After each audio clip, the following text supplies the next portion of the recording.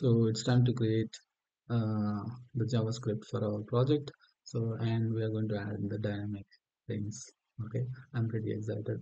So the thing is that in order to connect the API, we need to understand what we are going to do. So for that, I have one diagram. So what we are going to do is going to be explained with the help of this diagram. So basically, we are here. We created our project with the help of HTML and CSS. Now what we need to do is we need to send whenever user like uh, search for the city. So all we need to send is the city name, okay, to an external service. So why external service? Why can't we do it internally? Which means that right now we don't have a server, guys, and also we don't have a database. And if you wanted to maintain that, you need to write a code for that, in PHP or Java or .NET. Okay, so right now we are not going to do that, and also we don't have the data related to around the globe, weather information. Okay, so that not so easy to maintain. So that's why I wanted to use the external service for this. Okay, so I'm using external website and external server for our app. Okay, so in order to connect this external server, what we wanted was we have to use an API. So this API is provided by this particular external people, guys. So when you maintain your own one, you are also going to maintain an API for that. So API is nothing but okay, it acts like a middleman between client and server. So in this case, client, we are the clients, and the server is open weather data. So this is the server. Okay, so that we are going to connect. So basically every server is going to maintain some rules, so those rules we need to follow in order to connect. So after we connect, okay, we are going to send the request, and then the server is going to uh, take the request, and based on the request it's going to fetch the data what we needed, and it's going to give back, okay, the response. That based on that response we are going to change the look of this project. Okay, so this entire thing we are going to do with the help of JavaScript. Okay, so this is the theory. So let's come to the practical. So if you want to do go practical, the first thing is you need to follow the rules, right, in order to connect. So the first thing is that we have to go to this open weather, okay, API. And basically what you need to do, if you don't know this one, okay, all you need to do is you can search for this text open weather map. Okay, and after that you can click on this URL and you can come back to the same page. Okay, so after that what you need to do is you need to click on API, and after that you need to click on subscribe to current weather data. So if you want to click on this one, and after that what you need to do is you need to choose the plan between. So we have several plans here, but right now we are not using for money this app, so only for demo purpose. So that's why I'm going for free option. But if you want to make money from using, I mean, by creating this app, so feel free to do that after this. Okay, so but before that, all you need to do is you need to create an account here, guys. So after you create an account, you log in. Okay, so I can show you as well if you want. So you can create an account like this, and after that you can sign in. So after you sign in, all you need to do is you need to go to API keys. So this is where you create the generate the key, guys. So why we need to generate the key? Because if you go to the API, and this is the service we want, right? So if you click on the API documentation, so if you wanted to connect to this particular server, okay, like I said, you need to follow the rules, right? So the rule is that whenever you wanted to access our data, you need to send your API key all the time. So this is the rule, right? This is the fundamental rule. If you anytime whenever you wanted to access some external APIs, they're always going to provide this kind of keys for us, okay, as an account. When you create an account, after that you create API keys, so they are going to give this, and every request you are going to send this one. So then they will identify, okay, this is you are calling, okay, from. So based on that, if you have a quota, so they are going to give the response back. If you don't have a quota, then they will say, okay, you exceeded the quota, or maybe you need to pay a money to have more requests. So that's how they can make money generally. You can also create your own API and make money if it is a legitimate service which everybody wants to use it. Okay, that's how you can make money as well. Okay, so by saying that, now we already know what to call and what is the URL and what data we want to call. So the only thing is that this is not the URL we are going to call, because here it's saying that the query parameter is latitude and longitude. So, but we are not going to call by latitude and longitude, but we are going to call by the city name. So that is Q. So which is this one, this is the URL we are going to call. So basically what we need is like we wanted to send a city name along with the API key. So we know now, okay, what is the URL need to call not from here, right? So we know orally, but now we need to do with the help of JavaScript. So that's what we are going to do. Okay, so now we can start creating, we can start programming the code. Okay, so every time like, okay, this is how you need to know first. Okay, and after that you can start programming easily because you know what you need to do, and after that like what you need to expect. Okay, so in this case you see like what I did was first thing is like in our project, according to our project, so we wanted to have a reference for the input. So whatever you type here, I wanted to capture that, right? So for that I have a reference. Okay, so the location input, and again whenever you click on this search button, I also wanted to have a reference for that. So now again with the help of this search button, get element by id, the element by id because so I gave as a id. Okay, so you see like search button I gave as an id. If I made it as a class, so I need to do like document dot get element by class name. So that's a different way like you can have a reference. Okay, so in this case I have the reference. So now again, so I need to add an event listener because we don't know when the user is going to click. So for that we need to add an event listener for that. So add event listener for that. So when we need a listener is like when you click. So and after that we want to add our own callback. So I'm capturing now what I needed. Okay, so when you click, I know when you are clicking now. So and after that what I need to do is like I need to have the reference of the input to what you typed. So for example, if I type test here, when you click here, I wanted to have this value, right? So this is the value I'm capturing from the reference with the help of the reference of the input. Okay. So and after that, like what we need to do is like this is where like the interesting thing happen, guys. So until this far, we already know like how we can have event listeners because if you followed my previous tutorials, you already know. Okay, now the main thing will start now. So that is like so how we can call the external API is using fetch. So this is the fetch method, guys. So this is the method which allow us to call any external API or internal API, okay, to connect the service. So all it accepts was like okay URL and also some options. So here you can provide URL, and after that like it could be like a get method or post method or delete or put method. So basically it will allow like okay, I mean right now we are just like reading the data, we are not updating or creating or deleting. So that's why we don't need to provide any options. Okay, afterwards, so right now I just need to provide the URL. So what is the URL we wanted? So we already know what is the URL we wanted to call. So this is the URL we need to call. Okay, so that URL I'm going to copy and paste it here, but along with the something with the dynamic one because so I wanted to provide here dynamically the city name, right? So whenever the user type their city name, so that I captured already. So that's what I gave here. And after that, you see here like what I did was like app ID. So I need to provide also dynamically my app ID, which I created from which I shown before. So if you want to see again, you can see from your like here, so you can see from here like API keys. Okay, so this is the key which you wanted. So any one of the key you can use. Okay, no problem. So now I need to create a constant for that, so in my code. So and that's what I'm going to do now. So I'm going to keep this outside because this is a constant variable. It's not going to change a lot. So the reason I did it, this is inside in the reference was this is going to change every time. Like we want to capture this only when the user click. So that's why I kept this inside. Okay, so this is where, and this is what I mean, this is the reason I kept this outside because this is we don't have any reference, we don't need to like this is not going to change a lot. I mean, not going to change at all.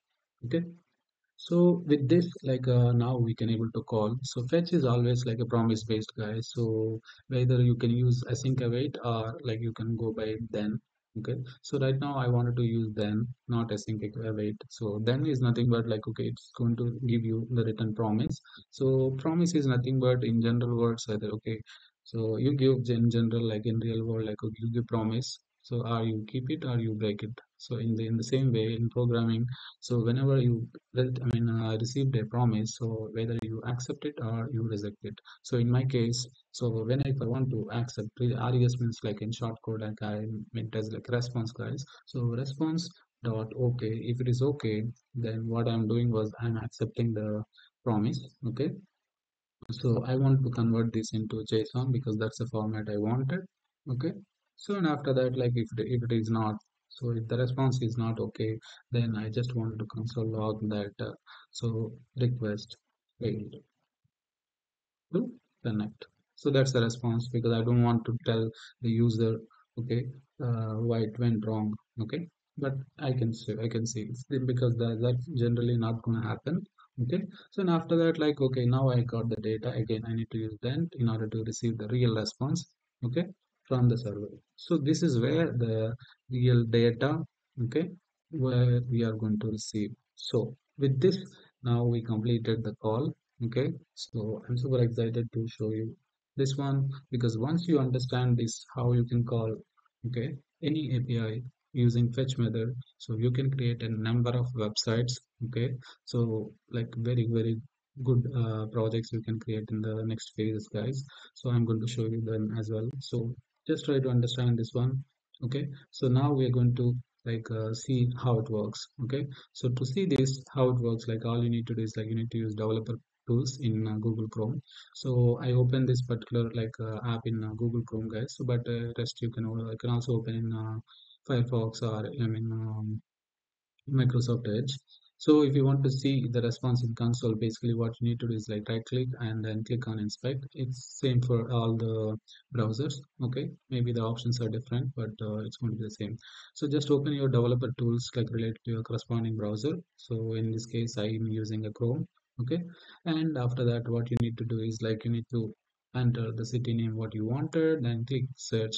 So you see like this is not working, and the main thing reason is it's not working was the stupidest reason is this, that I haven't attached my JavaScript to my HTML. So this is very stupid of me.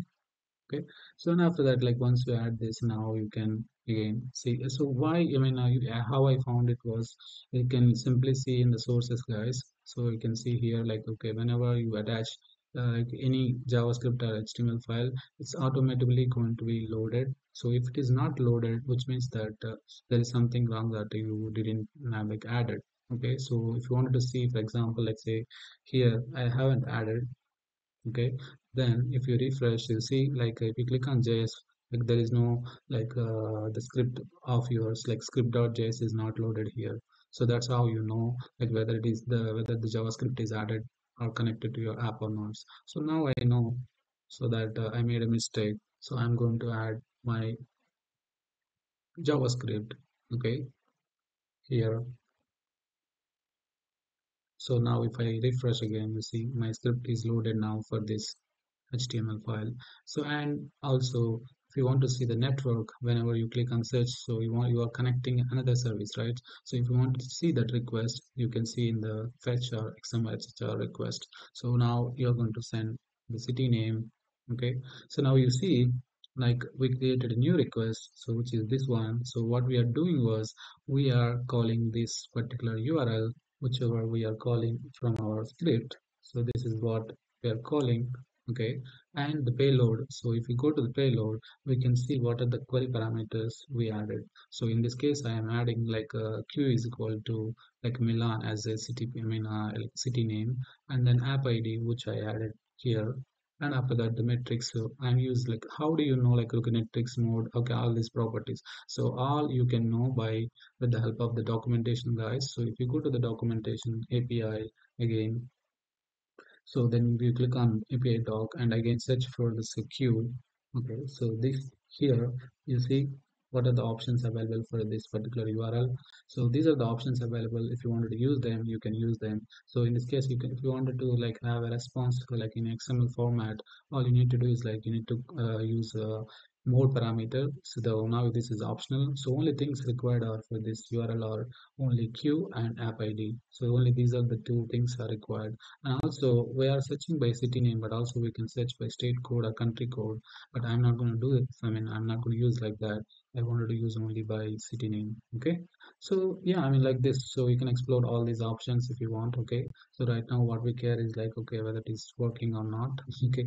So it's, I mean, I'm using metrics because for Celsius, I wanted to get the response in, and if you want it in Fahrenheit, then you need to change the parameter. Okay, so read the documentation and accordingly like change the parameter. Okay, and after the mode we don't need actually, so we can keep, because by default we want only JSON as a response.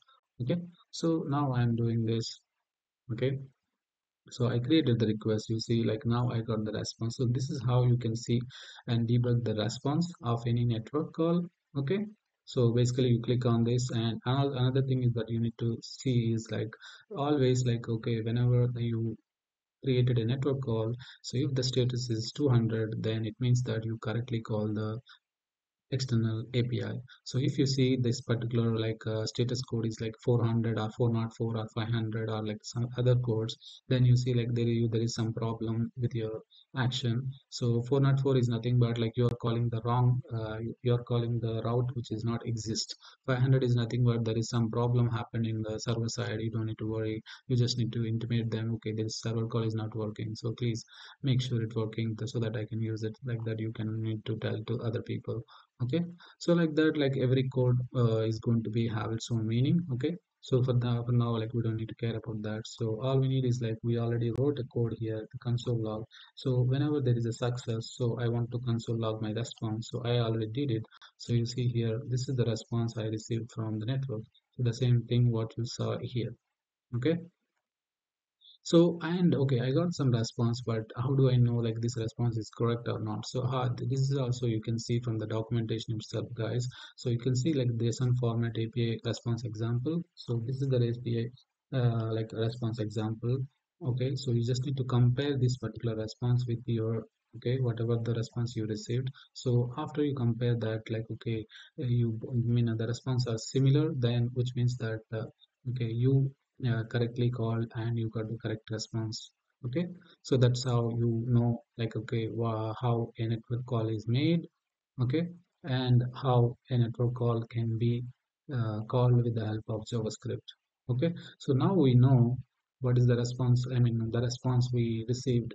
So all we need to do is like we need to access those parameters what we needed from the response, right? So what we need was we need a temperature, what it feels like, and what is the humidity, what is the temperature min and max. So these are the parameters we need to access. So this is an object. So if you wanted to access an object in JavaScript, all you need to do is like data dot, okay, so data dot, after that what is the like corresponding attribute is like main. So main dot, so I want just like this to show you temperature I want, so I'm accessing temperature now like this. So if you open now again and Milan and search for it, so you see I was able to access. So even if you want to debug, you can also debug using like this. So you just click on there, because for example, let's say maybe you write a wrong attribute name by mistake, and if you type now,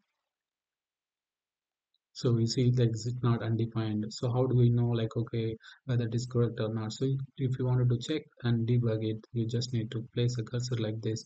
So how do you open this one is like you just click on this script. It will directly navigate you to the place where your script is loaded for the browser wise.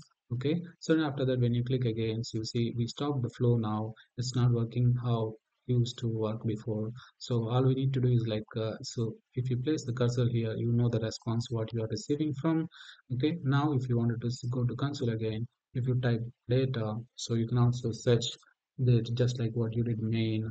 Okay, now what the mistake you did was like, okay, this is just temp, not temp SDR. So all you need to do is like you can copy and paste here, and you know exactly what I mean. What kind of like attribute you wanted to call inside. Okay, so now we know one attribute, but what we need was we want all the data, right? So for that, all we need to do is like write the remaining code for us. So the remaining code is like what I wanted to do was is this one. So I wanted to attach my weather information what I received from the response to this container. So that's why I have a reference for that. So this is the reference weather info. So by using the ID, I can target this particular like element. Okay, and after that, what I'm doing was I'm adding the inner HTML for that. So in the HTML, what I'm doing was I'm just adding a H1 for the term in the city name, okay, the name of the city. So if you want me to give an example, so I will show you here. So here what I'm doing was I'm just accessing the properties so of main. Okay, so you can see here like the name is the city, okay, which I'm calling. I'm creating a h1 tag for that, and after that what I'm doing was some separate like a p tags for temperature feels like, and humidity, or like temperature min and max. So I'm just accessing these properties and I'm creating uh, more html elements to like directly, I mean, inserting them inside as a children. Okay, so to do that, to see that, like I already did that, but now it's not showing because I will show you why I did that intentionally. Because now you see, so these are the like data which I received from the response, so which I created with the help of JavaScript, but it's not showing because here the display property is none, which means that I don't want to show. That's why that's what it's saying that. So when you untoggle it, so you can see it back. So if you don't, I mean, you can't do it like this, right? So all you need to do is you need to go with the programming. So all you need to do is like, this is the script you need to add basically. So just one line. So this is the line you need to add. So info.style.display block.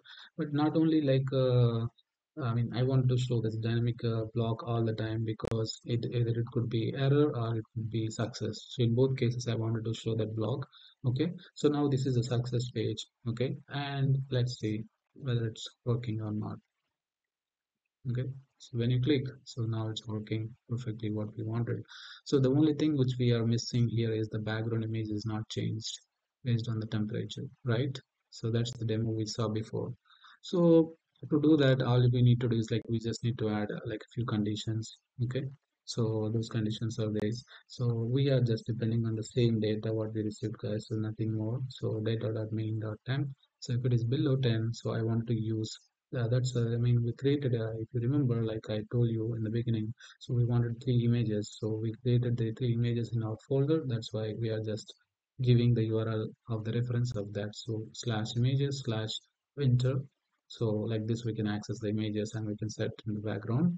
Okay, so we are doing this for the body because if you see, like I told you, like I'm going to explain these two properties.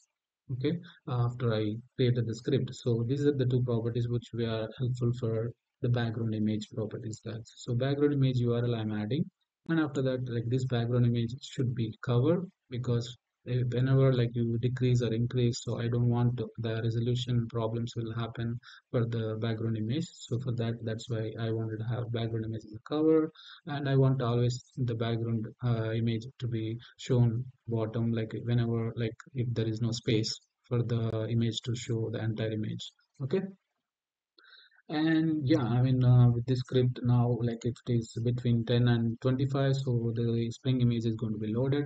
If it is more than 25, the temperature, then summer image is going to be loaded. And if it is less than 10, so it's going, the winter image is going to be loaded. So I hope it should be working like that. So let's try again. So Milan, okay, cool. So it feels like 24. So you know it's between like 10 and 25. So the spring image is loaded. So let's say maybe Hyderabad is always hot. So in India right now, yeah, you see, so it's 31 degrees Celsius. So yeah, it's cool. And after that, like maybe in 1 hour. So like I shown before, 1 hour. Yeah, so it's working pretty cool. The code. The only thing is that there is a drawback in this code is that like when you click, so you see you are not resetting the input. So we need to do that. Okay, so that we are going to do now. So the simple way is this one. So you just, I mean, you have the reference of the input. Okay, and after that the value need to be set to empty. Okay, so let's try again. Yeah. So looks cool and it's working. So there is another scenario which we are missing was like, okay, the scenario is that like when you enter the wrong text or wrong city name, so what happens? So see here, nothing happened. But in the demo, like I shown, like I'm deleting the background image, and also here I am going to show some message as a not found because I wanted to do that as well. So for that, all we need to do is like catch. So we need to catch errors whenever there is some bad response. So why I'm saying it is a network problem? Because if you try to see again the network, and if you try to search for like a wrong um, city, basically what happens is like you can see in the network. Okay, so you see 404. So which means that like, okay, it's a bad request was sent to the server.